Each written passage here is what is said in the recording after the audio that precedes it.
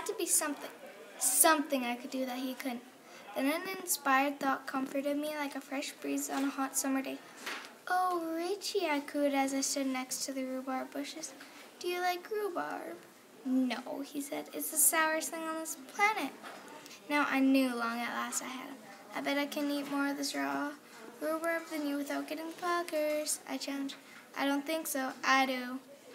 "I don't," he said, narrowing his eyes. "I do." I insisted. "Don't," he hissed, looking smug. "Do," I said furiously as I grabbed the first stalk and started chewing it almost down to the leaf.